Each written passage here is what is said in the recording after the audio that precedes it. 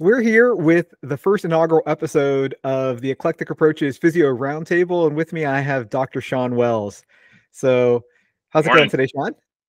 I'm doing great. Things are going great today. How about you?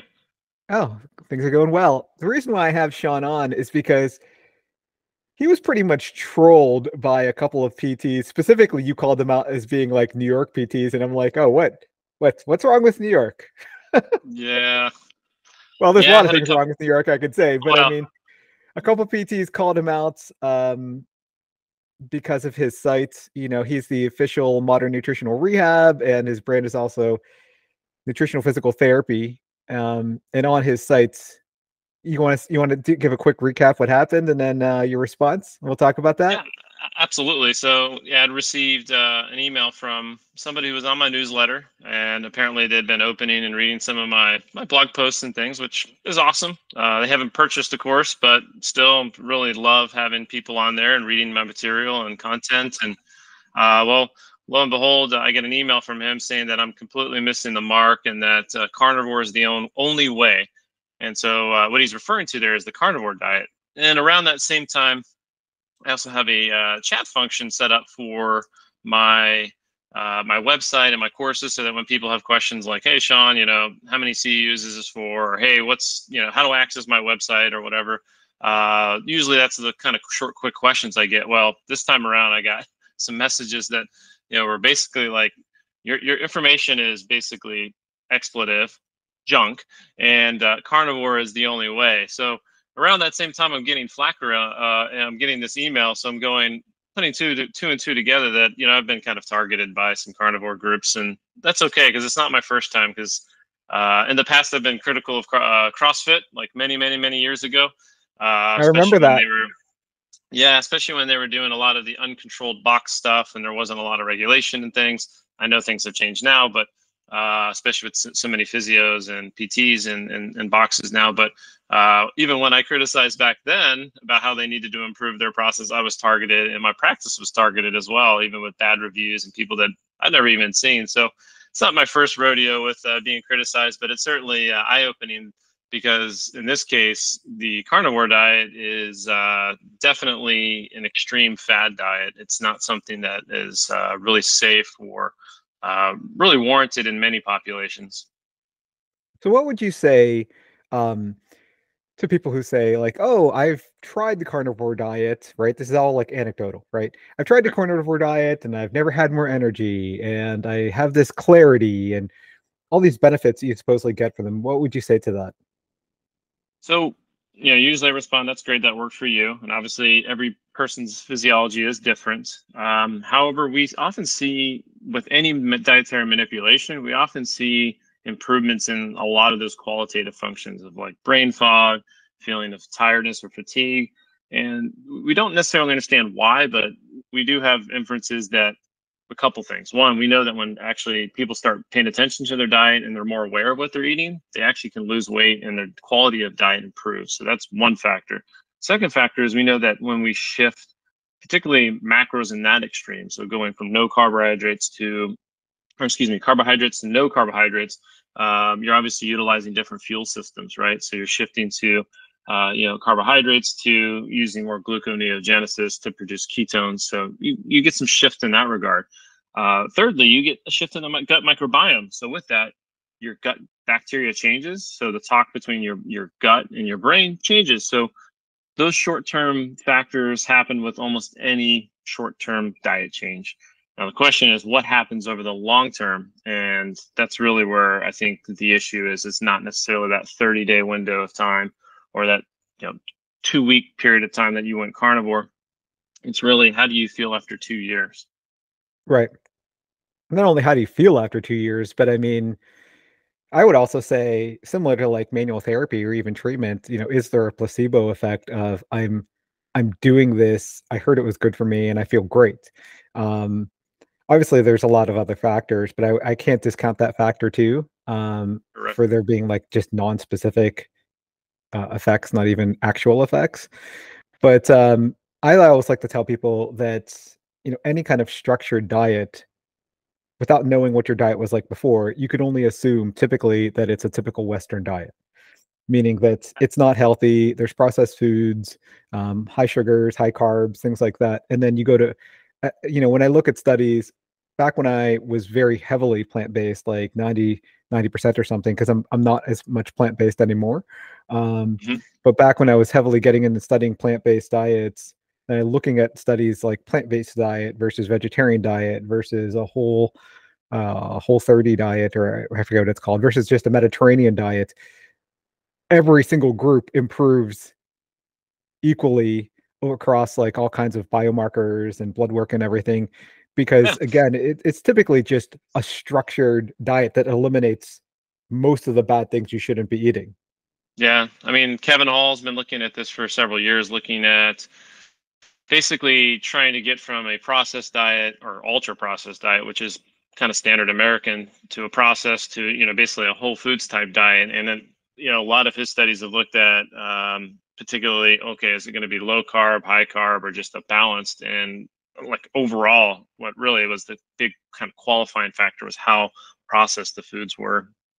And I know I'm summarizing like probably 10 years of his research into like two sentences. There's been several trials and studies that he's done that to culminate that evidence, but he's been probably our premier person. So in a way, he sort of put a nail in the coffin of like, well, it's got to be low carb, it's got to be high carb, or no, it's got to be mostly minimally processed foods that you need to be consuming. And so that's part of why with carnivore there's an appeal, because someone might say, hey, it's meat, right?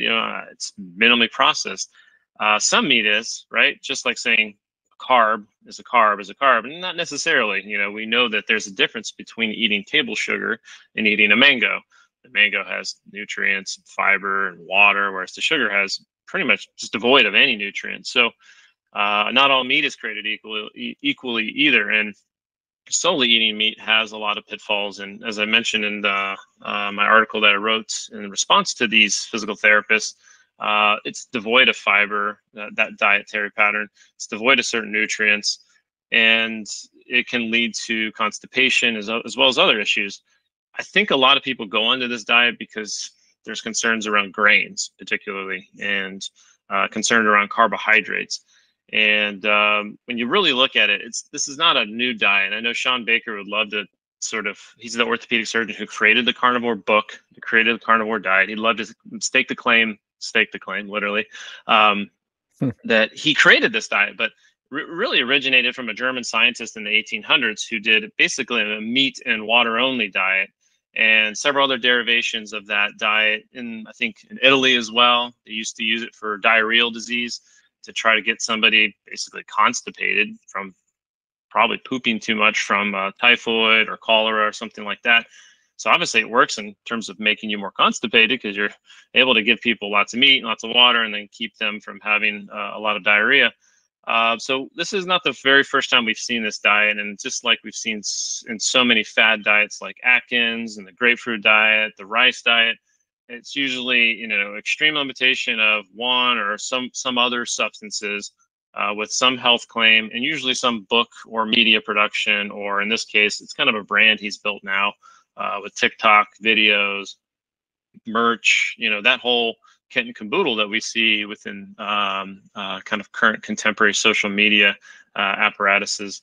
So it's not something new, but also people feel like it's something new, it's something different, and so they get excited about it. And it's understandable. People got excited about Atkins, came and went, and now we've had variations of that, right? Zone diet, South Beach diet. But I think ultimately, like you said, if you can find a dietary pattern that works for you, that's sustainable, that is minimally processed, and can meet multiple nutrient needs, then that's probably the ideal diet for you. The carnivore diet, unfortunately, just doesn't tick those boxes. And over the long term, even devout followers of this diet have said, after several years, it's bland, it's difficult, it's not easy to sustain, and ultimately, that's not a diet that you want to be on. Right. The sustainability, I think, would be difficult. Even if it was, let's just say, even if it somehow encapsulated your fiber needs, and other just vitamin nutritional needs, is it sustainable? Right. I mean, you have Right. to the diet that is best for you, if it is bland and you can't adhere to it, it's useless. Just like the exercise, right? Like what they say about what is the most effective exercise program? It's the one that you enjoy. It's the one that you're going to be Exactly. motivated enough to do. Yeah, Because if you're not motivated enough to stick with these things and actually like create a lasting behavioral change, it doesn't matter how good it is for you because you have to stick to it. absolutely. And that's probably, in terms of my argument, that's probably the strongest argument. Obviously, with all the other nutrient and scientific facts that are there, like, not having vitamin C, not having magnesium, not having fiber, which plenty of dietitians and healthcare providers have pointed out. Like I cited the gentleman, Jonathan Jerry's article from 2018 that he published on McGill University's website, The Carnivore Diet, A Beefy Leap of Faith. If you haven't had a chance to take a look at that, but he dives into some of the myths around the carnivore diet, like, how vegetables are poisonous to us because of phytic acid and other compounds that sort of bind and block certain nutrients. There's really not a lot of evidence. It's very theoretical. And if that was the case, I would say, then why is there evidence that, like, the Mediterranean diet, which has, thousands of published articles showing its effectiveness, how's that worked over years? Because there's both carbs there and meat, and most of that meat is mostly oily fish, occasionally some dairy and eggs. So that being said, like, there's just not a lot of arguments. And I know they oftentimes will sort of pigeonhole us into certain populations, like the Inuit, well, or the African tribes, but those individuals are so far outside of our modern society. They don't have the same exposure to ultra processed foods. They don't have the same exposure to the marketing that we are. So I think those are Also, extreme sort of. they're same thing with their gut biome Mhm. is probably largely different from ours. And even Correct. someone on my Facebook page, they did reference those two tribes, saying how, particularly the Maasai tribe, they only eat meat and honey. But I'm Yeah, like, well, meat and honey is not only meat, right? exactly. Because like the local, I mean, I'm not aware of any studies on this, but I know that I've heard things like this where just bees take on like the local kind of flora and fauna, and so it's possible that any nutritional needs they may have from vegetables or fiber or fruit or anything could potentially be in the honey. But again, their gut biome probably wildly different than our typical kind of Western gut biome. And it's even individual people, they do stuff Yeah. like they take like the particular gut flora of an obese individual and they transfer it into like a skinny individual or vice versa, and they start to lose weight or gain weight, right? So Yep. it's a I very would say that individualized kind of thing. the Maasai tribe, they do eat honey, which is a carbohydrate, right? But they are known for eating tubers. Now, do they cultivate their crops? Do they go out and like grow fields of corn? No. So their diet is not sustained on that like large agricultural grain model, kind of like a lot of our Western cultures are. But they still eat tubers, which typically are roots that are starchy and fibrous. So again, I think we're kind of cherry picking some of that the tribal data, and into Inuits up in particularly in North America, they tend to eat blubber, and a lot of that blubber does have a lot of marine based exposure, and there's some seaweed involved too. So it's not just simply eating nothing but steak or eggs or dairy. So of course, they don't have steak and dairy up there. It's too hard to have that. So there's these extreme circumstances, and kind of an exercise corollary. We wouldn't pull a study from JOSPT on triathletes and then translate that to my 101-year-old grandma. Just the populations are very different. Maybe we draw some inferences or some ideas and concepts, but it's pretty far fetched, and unfortunately, that doesn't hold water. Right. All right. Hey, So, if you guys found our discussion useful, you want us to talk about anything else, any other questions, nutritional, we plan on doing physio roundtable, hopefully regularly. yeah. And then, yeah, we'll have the manual therapy expert, nutritional, the patient education, BFR, and barbell. So that's our shtick at the eclectic approach. Make sure to submit your questions online anywhere on our socials via email or DM us on various social channels. Have a good one. You too. Bye.